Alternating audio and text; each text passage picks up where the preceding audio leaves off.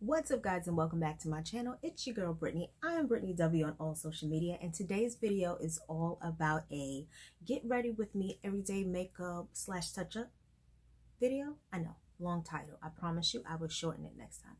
But pretty much this video is all about how I touch up my makeup, my everyday makeup look, how I touch it up throughout the day, especially when I'm creating multiple content within a day. So I'm going to insert a picture of what I did earlier this day right over here. Yes, so I just want to tell you guys that I am now an affiliate with Marshalls and Rainbow. So both links will be down below. So if you shop at any of those places, go ahead and shop with your girl. Shop with me, this girl right here. Click the link down below.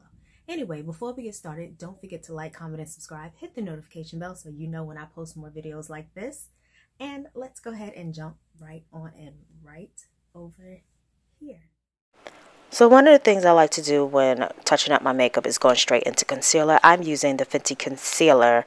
That is the exact same color as I am. Be careful, ladies, because Fenty concealer does oxidize. So you might want to get a shade that's a little lighter. And then once the air hit it, it will become a little darker. And then we're just blending that out with a fluffy brush because I like to look airbrush. I love when my makeup looks seamless. Next thing we're going to go in with is a illuminating veil by DANESSA MYRICKS.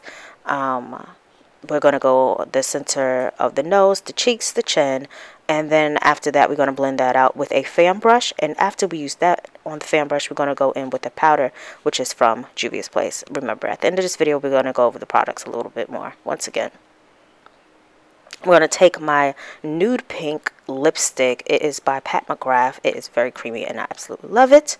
Now I'm going to outline my lips with Revlon's matte lipstick because I like to use either cream lipsticks as liner, not necessarily liners, if that makes any sense. We're going to go on and recreate that blush look and just add a little bit more.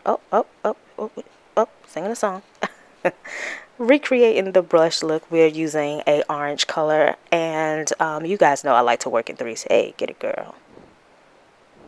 So now I'm taking my flathead brush, which is very, very thin, the brushes are, and I'm recontouring my nose because sometimes that definitely does fade throughout the day, and I don't really like a heavy contour on my nose. So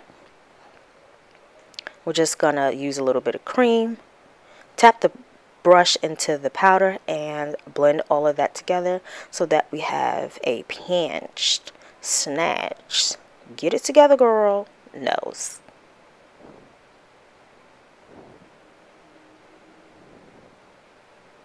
Blend, blend, blend. Blending is our absolute favorite friend. Yep, that looks good.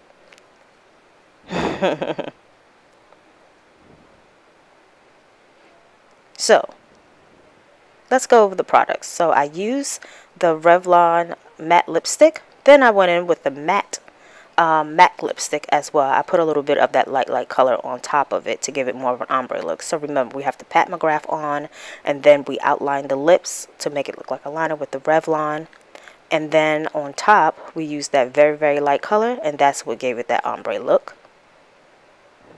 Next, we're going to go into blush, Juvia's Place. Yes, this is one of my favorite palettes for blush. We use that orange, and now we use a rose gold highlight, and that's what we put on the cheeks. Alright guys, that's all the time that we have for today. Thank you so much for watching this video. I hope you guys have thoroughly enjoyed it, just like I enjoyed making these videos. Once again, don't forget to check out my affiliate links for Marshalls and Rainbow down below.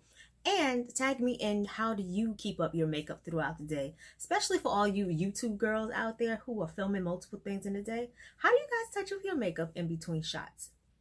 Tell me. Comment, like. I will see you guys later. Bye, lovers.